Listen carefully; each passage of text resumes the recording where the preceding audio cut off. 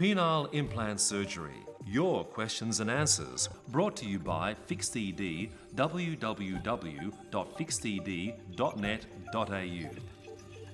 In terms of satisfaction rates, the tablets as a group work in about 60 to 70% of men across the board.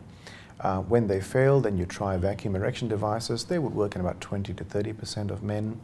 The injection therapy works quite well in up to 90% of men. However, the problem relates to some men just not being able to inject themselves and just not being comfortable with the whole idea. Penile implant surgery, once you get there, if it's appropriate, is generally very well received. More than 85% of patients, as well as their partners, will be very satisfied with penile implants.